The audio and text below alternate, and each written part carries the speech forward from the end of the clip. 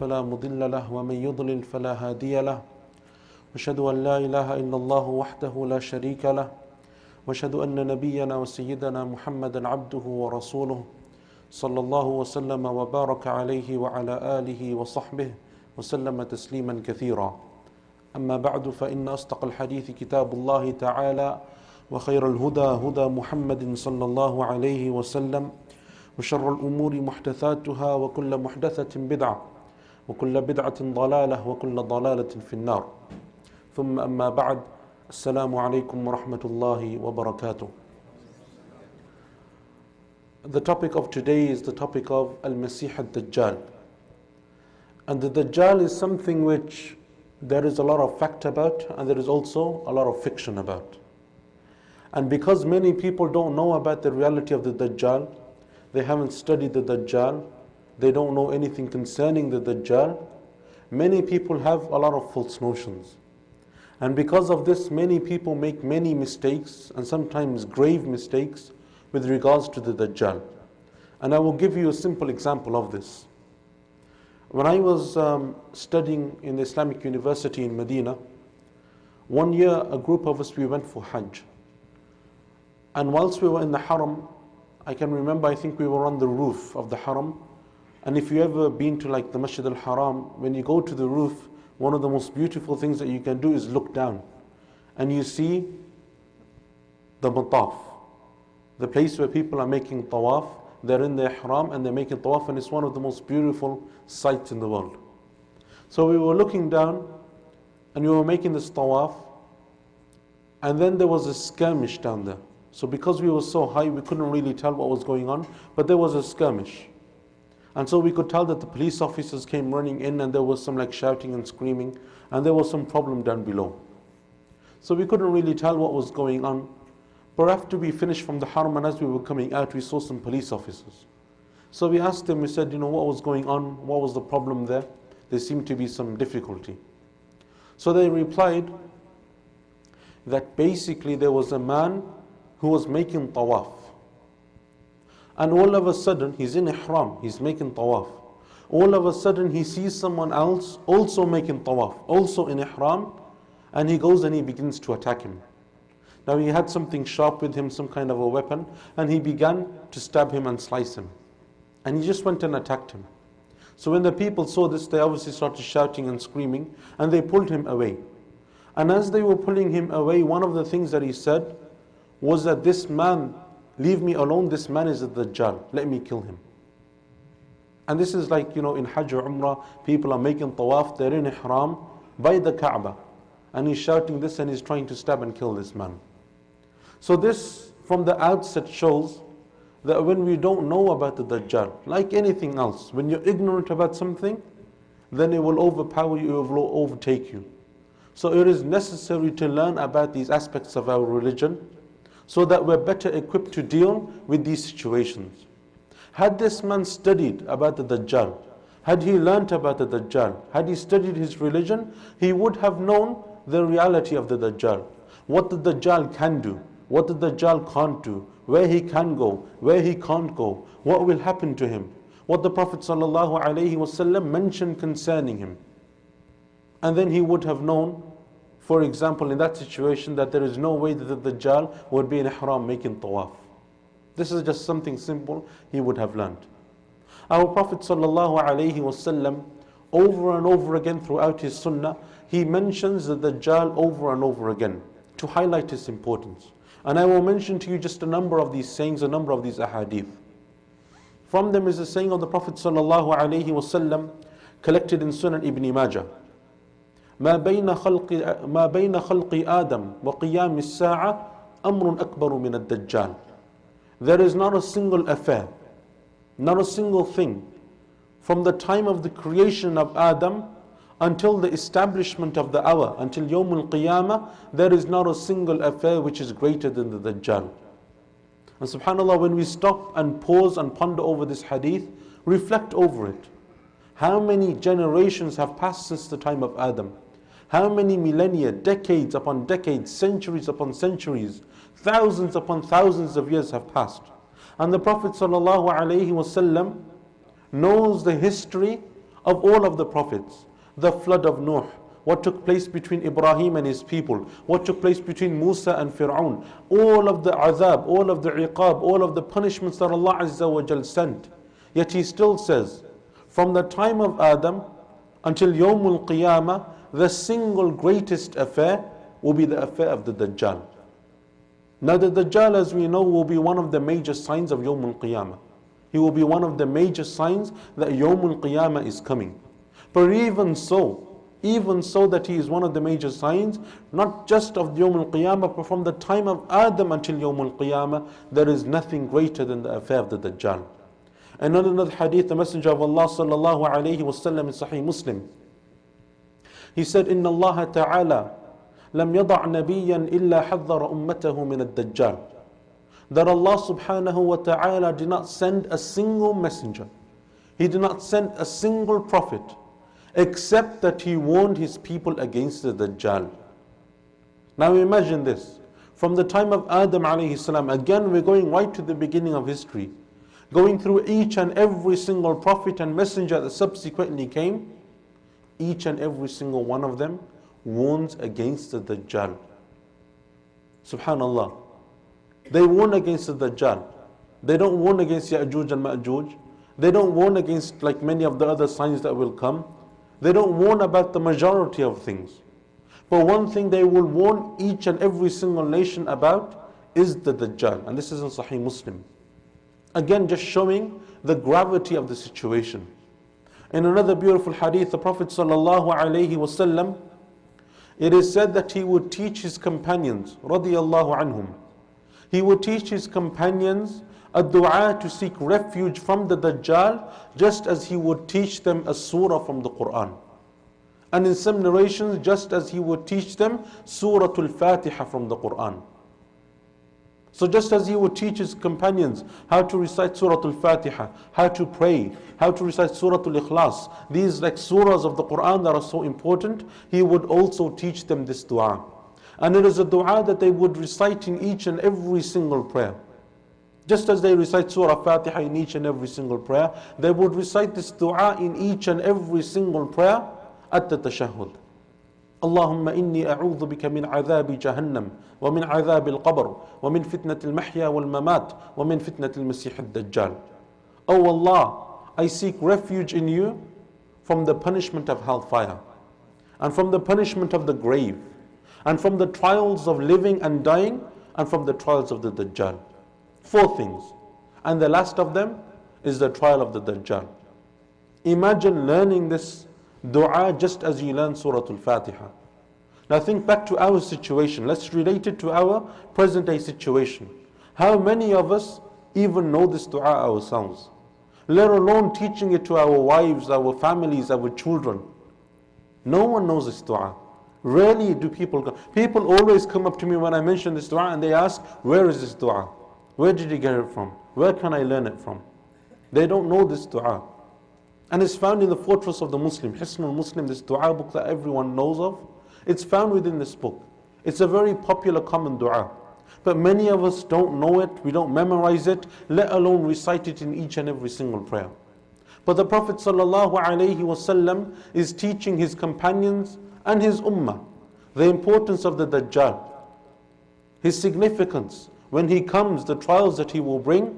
So he is warning us against the Dajjal and telling us to seek protection and refuge in Allah from the Dajjal.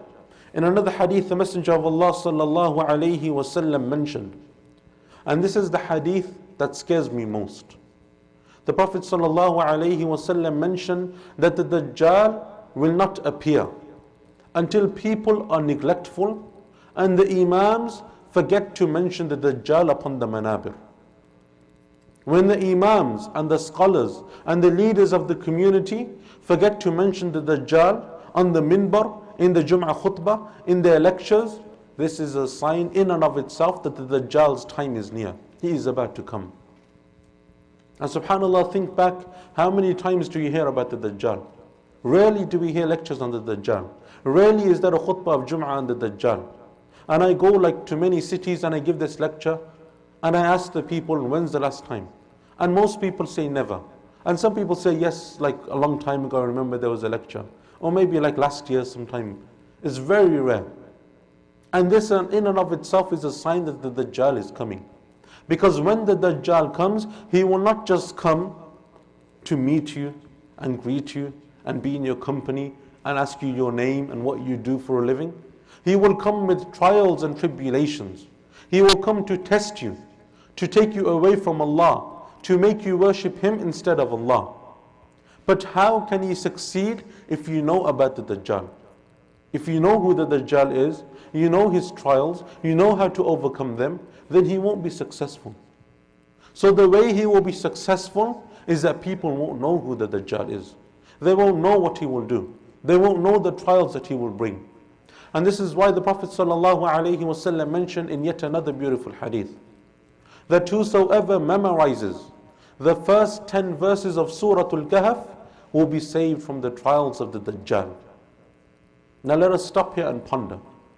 Because I just did a course in Ottawa for Al-Maghrib Institute on Tafsir Surah Al-Kahf. Why does Allah subhanahu wa ta'ala say that whoever memorizes the first 10 verses of Surah Al-Kahf will be saved from the trials of the Dajjal? And why is it in another hadith that the Prophet ﷺ recommended that we recite Surah Al-Kahf every single Friday?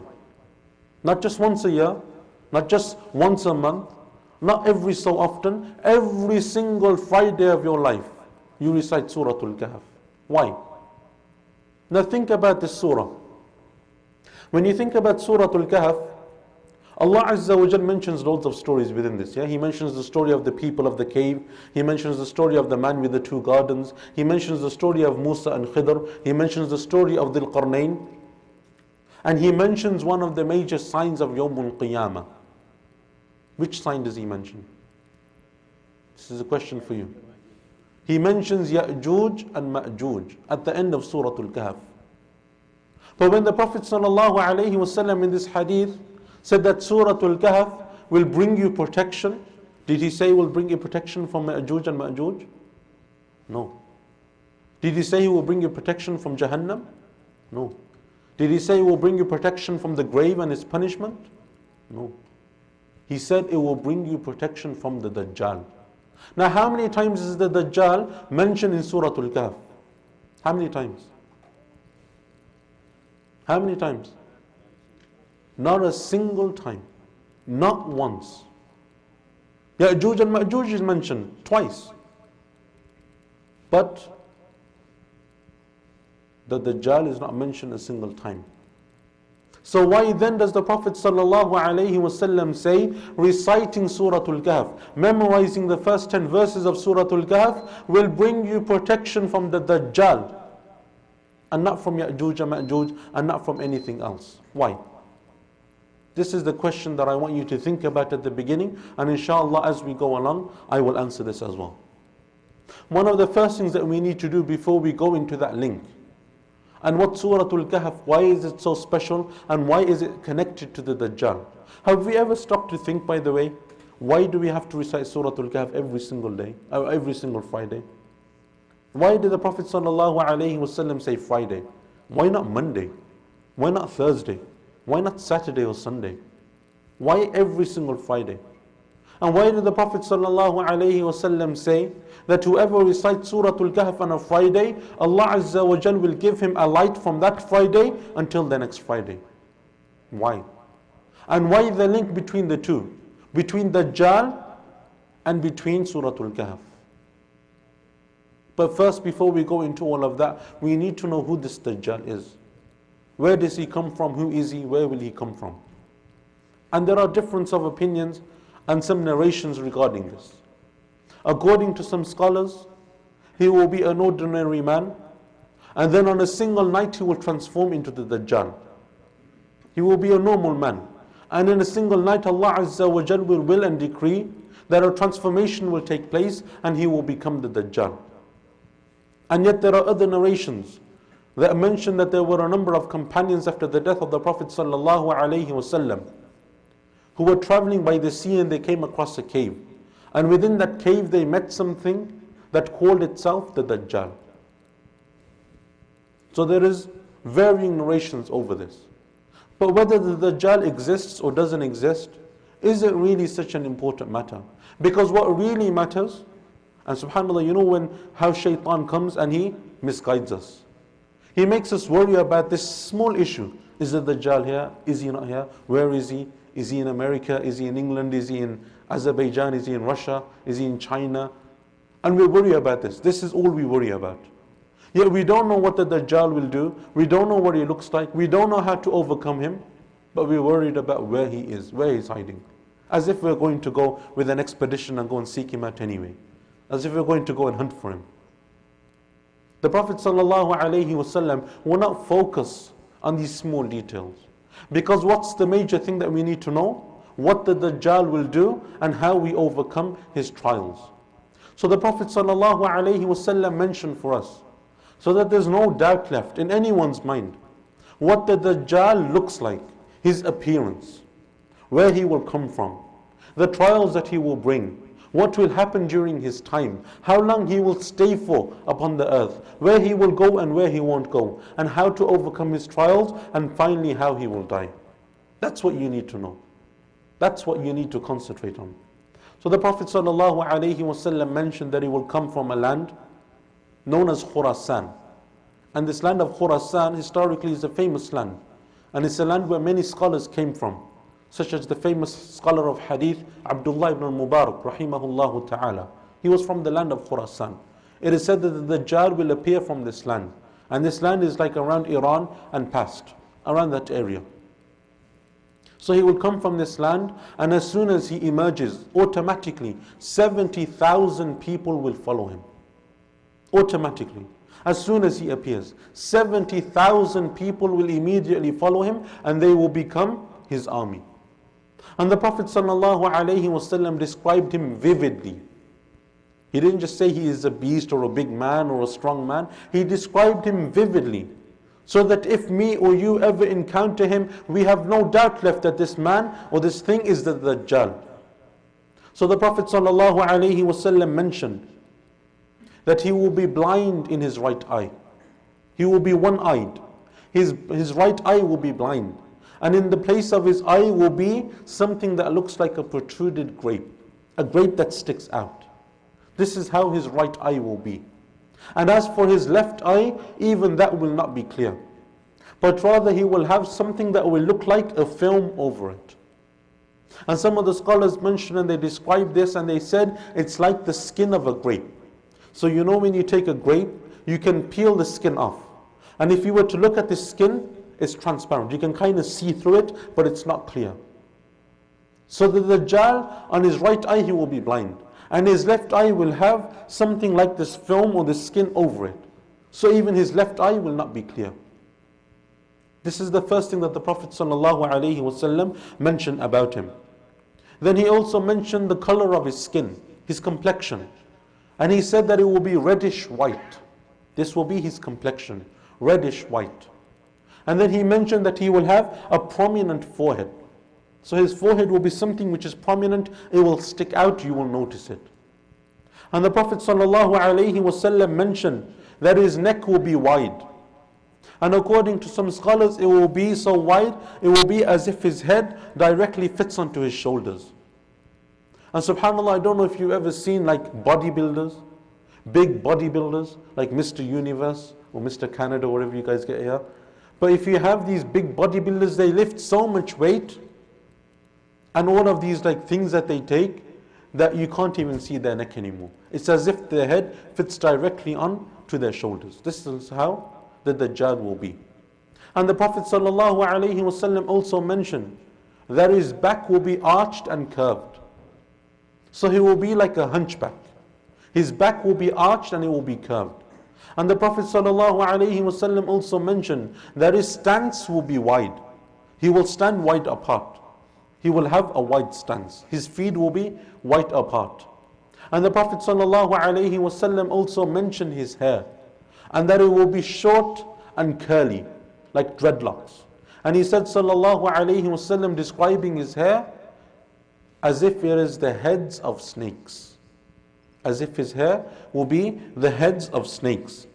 And he also mentioned, sallallahu alayhi wasallam, that he will be sterile, infertile. He will be unable to have any children.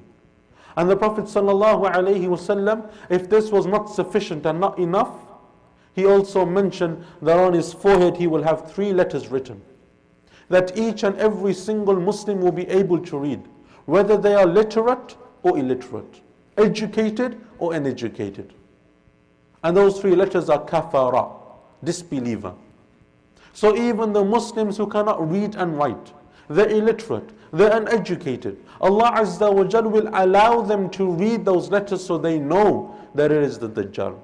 Subhanallah. Sign after sign, description after description, so that you know exactly, vividly, what the Dajjal will look like, how he will appear, how he will come. And then the Prophet ﷺ also mentioned the time in which he will arrive and appear. And this is very important, because we need to understand the context in which the Dajjal will emerge. Because sometimes, when you say that the Dajjal will just come, people think, it's going to be like a nice day and everyone's going to be in the park playing, or whatever you guys do, hockey here. And then all of a sudden the Dajjal will come. So how bad can it be? So we need to understand the context. And the Prophet ﷺ mentioned that 3 years before the Dajjal emerges, 3 years before the Dajjal comes, Allah Azza wa Jal will decree that 1/3 of the rain that normally comes stops, and 1/3 of the vegetation and produce that comes from the earth will stop. So 3 years before, 1/3 of the rain, 1/3 of the produce will stop. Then 2 years before the Dajjal comes, 2/3 of the rain will stop, and 2/3 of the vegetation and produce of the earth will stop. 2/3. So the people are going from hunger to severe hunger, from hardship to hardship, from distress to distress, famine and drought. But it doesn't stop there, because the Prophet ﷺ further mentioned that in the year before the Dajjal comes out, that last year before he comes out, 1 year before he arrives, Allah Azza wa Jal will decree that there will be no rain and there will be no vegetational produce. Nothing. Neither will the heaven give forth a single drop of rain, nor will the earth produce a single grain. So the people will be in famine, drought. They will have no food. They will be in severe hardship. They will be poor. They will be rationing their food and storing it, because there is no water and there is no food. And it is at this time that the Dajjal will appear. Subhanallah. How amazing, how severe that trial will be, when the people don't have anything. They're as poor as anything can be. They have no food, no water, nothing to live on. Now the Dajjal will come with his trials. As Allah subhanahu wa ta'ala mentions in Surah Al-Ankabut, أَحَسِبَ النَّاسُ أَن يُتْرَكُوا أَن يَقُولُوا آمَنَّا وَهُمْ لَا يُفْتَنُونَ. Do the people think that simply because they say Amanna, we believe, that they will be left alone, that they won't be tried, they won't be tested? وَلَقَدْ فَتَنَّ الَّذِينَ مِنْ قَبْلِهِمْ. For of a surety, verily, indeed, we tried those who came before them. فَلَيَعْلَمَنَّ اللَّهُ الَّذِينَ صَدَقُوا وَلَيَعْلَمَنَّ الْكَاذِبِينَ. And Allah subhanahu wa ta'ala knew those who would be truthful and those who would be liars. So do you think that just because we say Amanna, we believe, we call ourselves Muslims, we say that we pray, that that's sufficient, nothing else will happen? Allah Azza wa Jal won't try us, won't test us? If those people who came before us, those nations that passed, those prophets and messengers that passed away, if they were all tested and tried, what makes you think you won't be tested and tried? And maybe your test, by which Allah Azza wa Jal will judge me and you, may be the trial of the Dajjal. So the Dajjal will come at a time of great famine. And he will come and he will order people to believe in him, to disbelieve in Allah and to believe in him as God and to worship him. So he will come by and he will go across a group of people, a town, a village, a city, a group of people, and he will say to them, believe in me, for I am your God. And the people will refuse. They will say no. So he will continue on his way. He won't even bother killing them or fighting them. or harming them in any way. He'll just walk on. But as soon as he walks away, everything that they possessed, all of the food that they rationed, everything that they stored will be instantaneously destroyed. Automatically it will be destroyed. He won't do anything to them physically. He won't harm them. But because they disbelieved in him, and as soon as they leave, he will make all of that vanish. All of it will be destroyed. And then he will come across another group of people, another town, another village, another city, and he will say to that group of people, believe in me, for I am your Lord. And they will accept. They will say, yes, you are our Lord, and they will accept, and they will worship him. So he will point to the heavens and he will say, bring forth your rain. And the rain will descend upon them. And he will look at the earth and order it and command it, bring forth your produce and your vegetation. So the earth will bring forth its produce and its vegetation. So for those who reject him, everything that they were storing, even the small amount that they had, will be destroyed. And for those who accept him, he will order what seems to be like the heavens coming with rain, and the earth bringing forth its vegetation. And we know that all of this is by the will and the permission of Allah subhanahu wa ta'ala. And not only this, but he will have with him a mountain of bread and meat that will follow him every single place he goes. So not only will he be able to give them rain and food, but when the people are so starving, the people are in such a dire need, he will have with him a mountain of bread and meat. So when people believe in him, he will say to them, go and take from the bread and meat. And when people are starving, when people are poor, when there is drought and famine, the most luxurious type of food is meat. So he will have the most luxurious type of food with him. And he will allow them to take from it as much as they want, if they believe in him. And something else that he will do is that he will come across a group of people in a dry, barren land, infertile. Nothing can grow there. It's pure desert. There's nothing there. It's barren, it's dead, it's dry. But he will say and point to the earth and he will say, أَخْرِجِي كُنُوزُكِ, bring forth your treasures. So the earth will spit up everything within its belly. Gold, silver, diamonds, rubies, gems, jewels, precious stones, all of them will come out from the earth upon his command, by the will and the permission of Allah subhanahu wa ta'ala. And not only this, but he will also have with him, following him, everywhere he goes, 2 rivers. A river that seems like cool water, and a river that seems to be molten lava, burning fire. The lava that you get out of volcanoes. A river of water and a river of fire. But they will be deceptive appearances. Because the Prophet ﷺ informed us that indeed his water is in reality fire and his fire is in reality water. So if you're ever presented with the two, go for the fire, don't go for the water. Subhanallah. But how much iman will it take?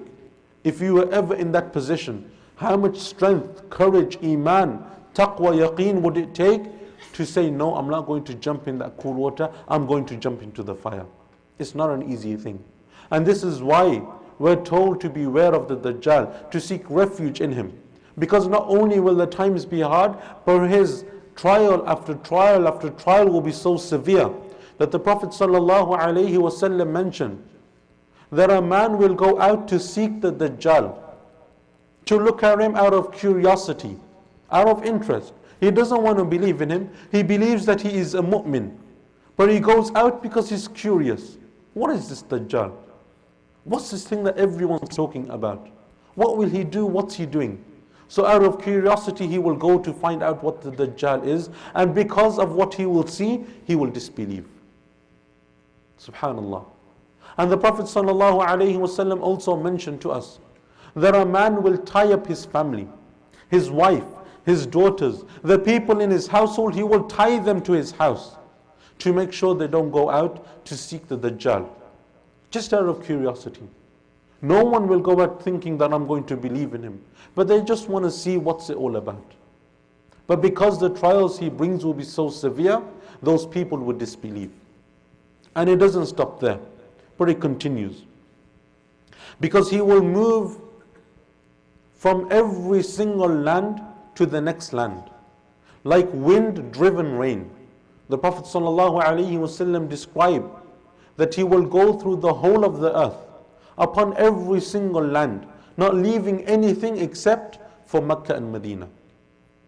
And he will go and move like wind-driven rain. When you have rain and you have clouds, like today, and then you have that strong wind that pushes the clouds, those clouds will move from one country to another in a matter of seconds, in a matter of minutes. They will move so fast because of the steady, strong current of the wind. This is how the Dajjal will move upon the earth. He will move like wind-driven rain. And what makes this more amazing is that the Prophet ﷺ mentioned to us that the Dajjal will only remain upon the earth for how many days? 40 days. That's it. 40 days. And he will enter each and every single land except for Mecca and Medina. You know, around the world in 40 days, like we say, literally he will be around the world in 40 days, except for Mecca and Medina. And the Prophet ﷺ mentioned that the first day of his 40 will equal the length of a year. And the second day of his 40 will equal the length of a month. And the third day of his 40 will equal the length of a week. And then all the remaining days will be normal. So the severe trial is not just a single day, but that first day will have the same length of a whole year. The second day, the whole length of a month. The third day, the whole length of a week. And then every other day will be normal. And if this wasn't enough, he will continue to bring trial after trial, and he will go to land upon land. And one of the trials that he will bring is that when people disbelieve in him, he will say to them, what if I resurrect your dead parents and they say to you, believe in me? Will you believe? If I bring your dead parents back to life and I allow them to tell you that I am the true God, will you not believe? So they will say yes. So he will order 2 jinn to take the form of his dead parents, that person's dead parents. So they will come in the shape and the form of their dead mother and father. Their mother and father are dead, in the ground, buried. But the jinn will take their form. And they will come to their child and they will say, oh my child, believe in him, for he is your Lord. And that person will believe. Trial upon severe trial.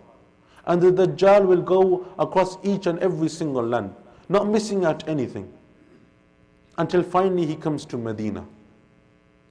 And he will come to Medina, and at that time Medina will have gates surrounding it. And upon each gate there will be 2 angels with swords brandished, swords sticking out.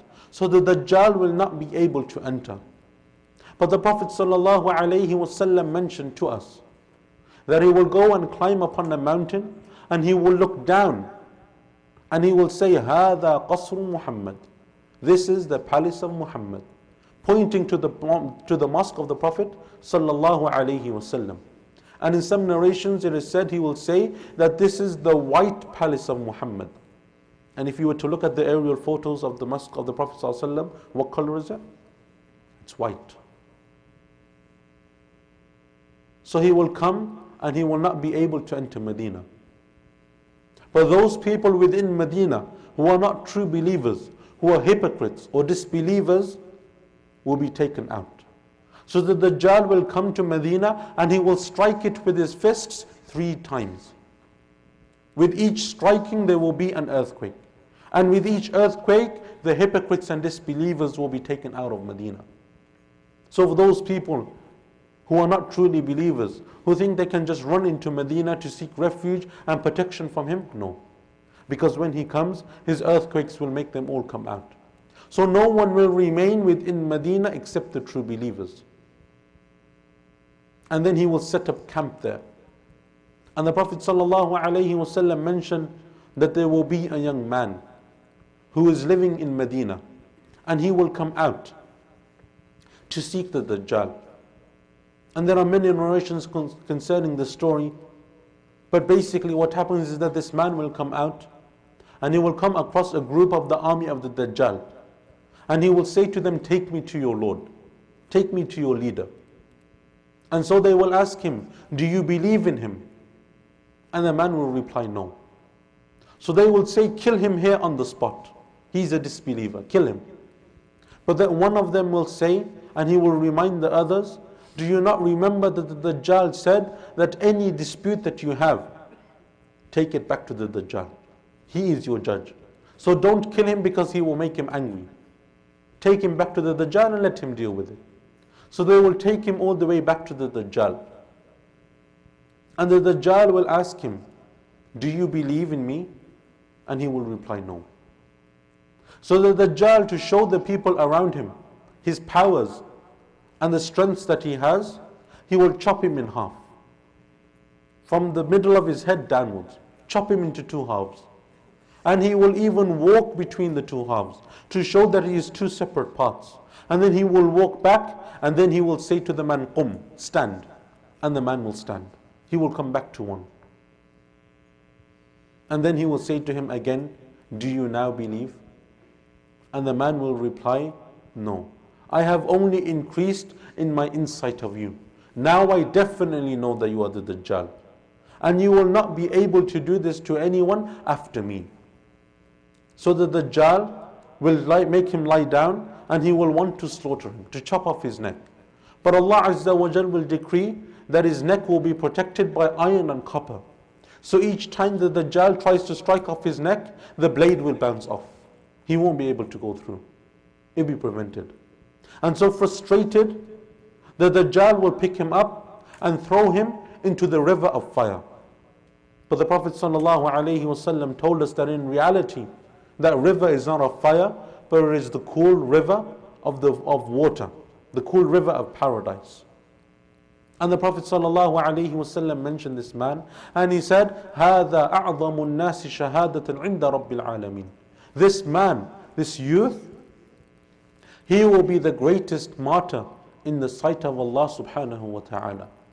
This man who confronted the Dajjal, he will be the greatest martyr in the sight of Allah subhanahu wa ta'ala. So the Dajjal will continue to move. And there will be many other Muslims outside of Mecca and Medina. And during that time, the Mahdi will be present. The Mahdi will be present. And the Muslims will be encamped in Jerusalem. They will be encamped in the fortress that is Jerusalem. And the Dajjal will come to fight them. This is the last stand for the Muslims. This is the last place that they will make their stand. This is the major final battle between the Dajjal and the Muslims. So the Dajjal will be laying siege to the fortress. Him and his army will lay siege to the fortress. Until one day the Mahdi will come out, and he will want to lead the Fajr prayer in the morning. And by that time, Isa alayhi salatu wassalam will have descended in Damascus. And he will make his way to Jerusalem. And he will arrive at that Fajr time. So when they see Isa alayhi salam, the Mahdi will step back and he will say to Isa, lead the prayer, Jesus. But Isa alayhi salam will say, no, this is your ummah and you are its leader. And he will stop back. So the Mahdi will go and he will lead the Fajr prayer. And after they finish the Fajr prayer, the walls of Damascus, the walls of Jerusalem, the fortress will be breached. And the Dajjal and its army will enter into Jerusalem. And the fighting will begin. And as they are fighting, the Dajjal will see Isa alayhi salatu wassalam. And as soon as he sees him, he begins to dissolve and disintegrate. Simply by seeing him. All of his strengths, all of his powers that he had, he will begin to dissolve. And the Prophet ﷺ described this and he said, it is just as salt dissolves in water. What happens when you put salt in water? It vanishes. You can't see it. It just dissolves immediately. He will begin to dissolve like this, simply seeing Isa alayhi salatu wassalam. And so he will dissolve. And because his powers are diminishing, his strengths are going, he will notice. And he will run and flee. He will run away. And Isa alayhi salatu wassalam will chase him. And he will chase him, and finally he will catch him and he will kill him. And he will take off his head. And then he will show it to the people so that the people will know that the Dajjal is dead. and then the Muslims will be victorious in their battle. So this is what the Messenger of Allah sallallahu alaihi wasallam mentioned to us. From the stories of the Dajjal, from his appearance, from the trials that he will bring, and how he will eventually be killed and destroyed. Now here, there's a few important points that I want to mention to you. How do we seek protection from the Dajjal? There are many ways and many things that we can do. The first and foremost thing that we need to do is we need to learn about our religion. And we need to learn about all of the different aspects of our religion, including the Dajjal. Now remember that story that I mentioned to you at the beginning of that man in the haram who stabbed someone that he thought was the Dajjal? Had he studied Islam, had he studied the Dajjal, he would have known that it can't be the Dajjal. The Dajjal cannot enter Mecca and Medina, let alone be performing ihram, performing tawaf in that time. He would also know that even if he was the Dajjal, he would not be able to kill him, because only Isa alayhi salatu wasalam will kill him. Had he studied the Dajjal, he would have known all of this. And he would have known that this man cannot be the Dajjal. But because he didn't study his religion, he didn't know about the Dajjal, he didn't know what he looked like, he didn't know the trials that he will bring, he didn't know his story, he was deceived. And he did what he did. The second thing that we need to do is to hold on firmly to Islam. So it's not just simply learning about the religion, but rather implementing it and applying it. And I'll give you an example of this. When the Prophet ﷺ mentioned in that hadith that the Dajjal will stay upon the earth for 40 days. The first day will be like a year, the second day like a month, the third day like a week, and then the rest of the days will be normal days. What question did the companions radiallahu anhum ask? What was their first thought? What was the question that they asked? They asked about salah, the prayer. Now imagine if we had been there. Our question would have been, O Messenger of Allah, how do we defend ourselves? O Messenger of Allah, what weapons shall we build? O Messenger of Allah, is there some martial arts that I can learn to take on the Dajjal? O Messenger of Allah, what shall I do? Where shall I run? How shall I do it? The companions were educated and nurtured in a different way. Their way of thinking was different. They knew the story of the Dajjal. Their main concern wasn't what's going to happen with the Dajjal, where he's going to go, how he's going to be defeated. They said, O Messenger of Allah, how will we pray on that day? That day, that will be like a year. Its length will be like a year. How shall we pray? SubhanAllah, look at this beauty and education that the Prophet ﷺ gave his companions radiallahu anhum. This is what we need to do for ourselves, our families, our children. So that when they come across these trials and tribulations, they face them not thinking about other stuff which is unimportant, but rather they think about the salah, about the iman, about taqwa. O Messenger of Allah, how shall we pray on that day? So the Prophet ﷺ said to them, estimate. The day will be like a year, so estimate the times of the prayer. You still have to pray the prayers of the year, but you need to estimate the timings. So the Prophet ﷺ is educating them about the prayer. So number two, holding firmly onto Islam. It's not just simply saying I'm a Muslim, learning about stuff and not doing anything about it. It needs to be practically implemented. Number three, to learn about Allah subhanahu wa ta'ala. To learn about our aqeedah, our belief, our creed. To learn about Allah subhanahu wa ta'ala and His names and His attributes. Because if we know Allah subhanahu wa ta'ala, we will not be fooled by anyone else that claims to be God. But if we don't know Allah, then someone that comes to and claims to be God, and he has all of these powers, we will be fooled by him and deceived. We will be fooled and deceived by him. But if we know Allah Azza wa Jal, we know that He is not one-eyed. We know, for example, that He will not have the word disbeliever written on His forehead. We know that Allah Azza wa Jal will not be hunchbacked, that He is perfect, that He is all-knowing, that He is all-hearing, that He is all-seeing. Then how can we be deceived by anything else, by this Dajjal or anyone else that claims to be God? But if a person doesn't know their own Lord, who they're worshipping, they don't know His names and His attributes, they can easily be deceived.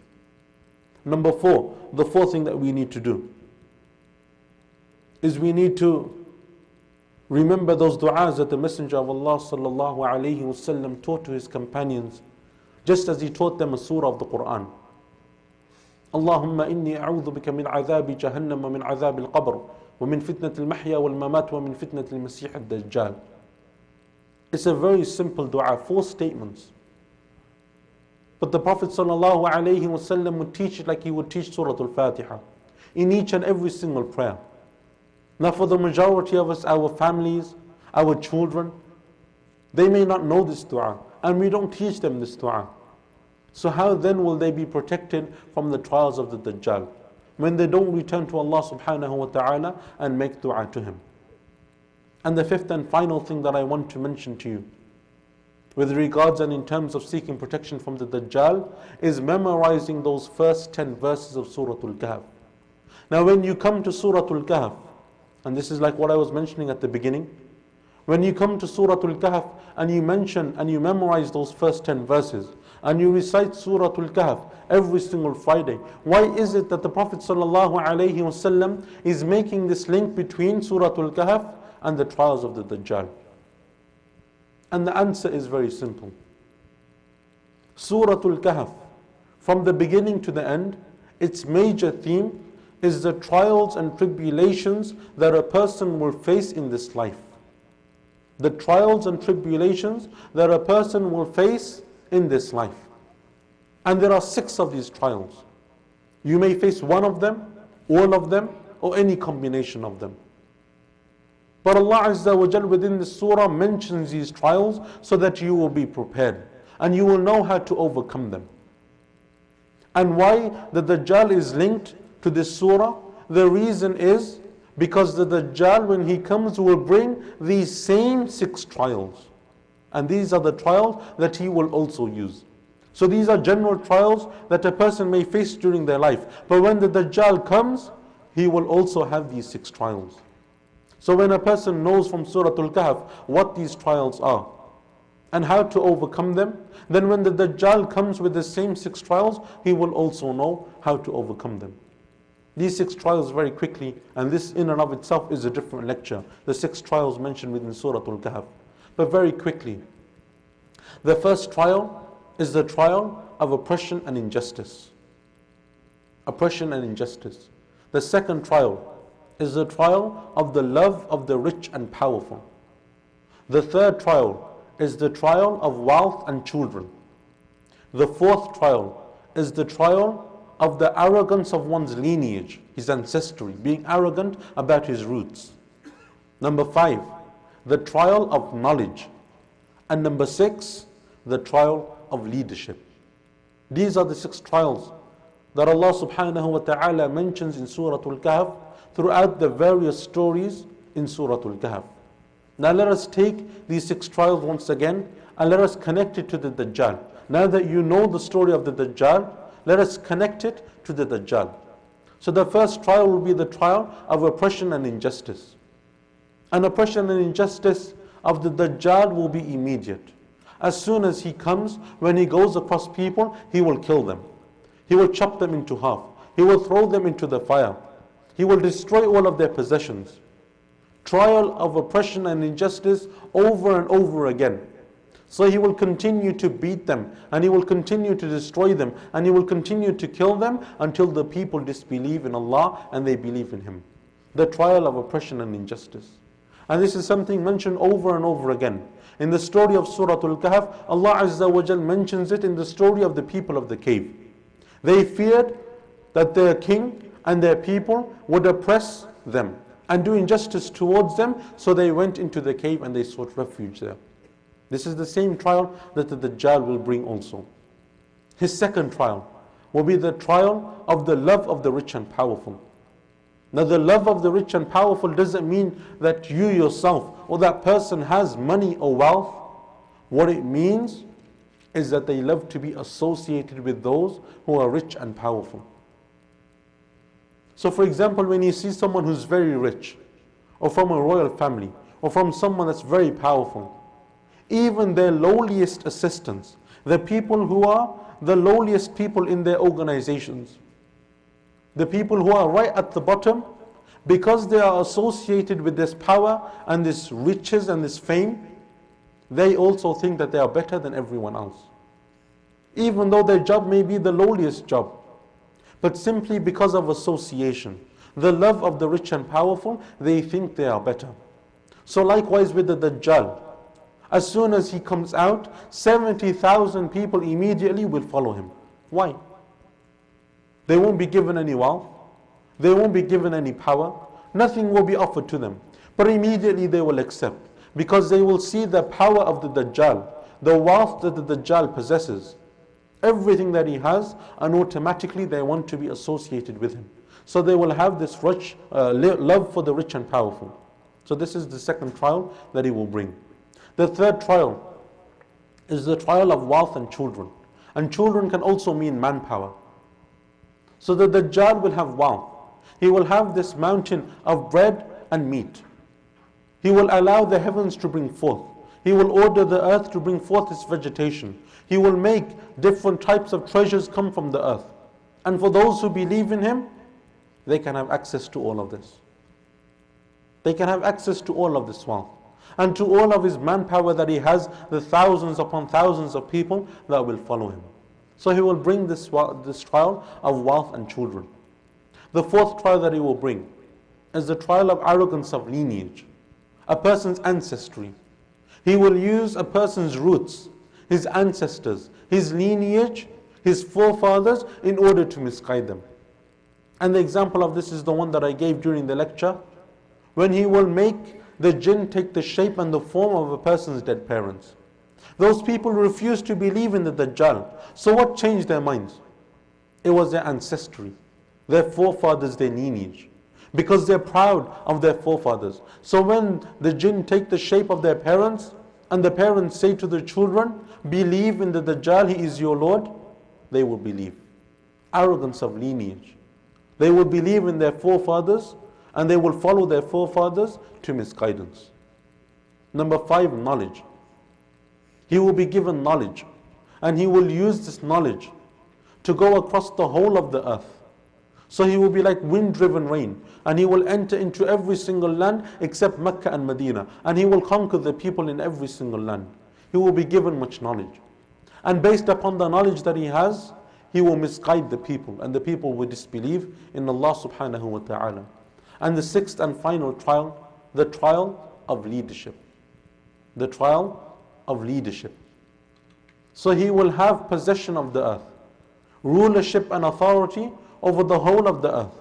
Except for Mecca and Medina, he will have conquered and entered every single land. So he will have all of this leadership. And so he will use this also to make people disbelieve in Allah subhanahu wa ta'ala. Now when a person recites Surah Al-Kahf and he reads Surah Al-Kahf, whenever Allah subhanahu wa ta'ala mentions one of these different trials, he also mentions the outcome and how to overcome these trials. But this is a different lecture in and of itself, and it would take too much time to go into. But what I request from you in conclusion is, don't just think that the Dajjal is something that you don't need to be worried about. Study the Dajjal, as well as the other major signs of Yawm al-Qiyamah. Learn about them, teach them to your families and to your children. Because even if you know about them now, the likelihood is that the next generation, your children, your younger brothers and sisters, your nephews and nieces will not know about the Dajjal. And so when they're asked about the Dajjal, they will say, yes, we heard about it. Someone mentioned to it. Our elders, our forefathers, the people in our community used to always talk about the Dajjal, but we don't know what this Dajjal is. And this in and of itself is a sign that the Dajjal is coming. So teach it to your children, to your family members. And then recite Surah Al-Kahf, but don't just recite it, and don't just look over the meanings and the translation of Surah Al-Kahf, but go deeply into its tafsir. Because Allah Azza wa Jal chose this surah for us to recite every single week. And it's not just that you have to worry about the Dajjal when he comes and the trials that he brings, but these 6 trials, oppression and injustice, love of the rich and powerful, wealth and children, arrogance of lineage, knowledge and leadership, these are trials that people face throughout their lives. Whether the Dajjal comes or not, or doesn't come, they will face this over and over again.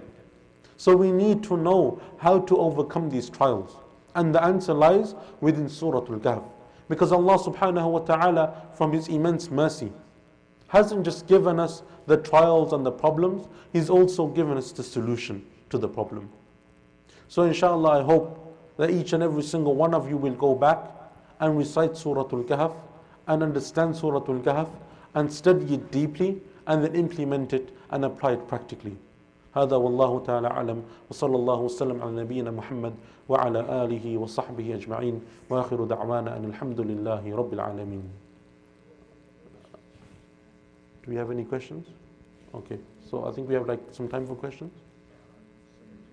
So we have 7 minutes exactly.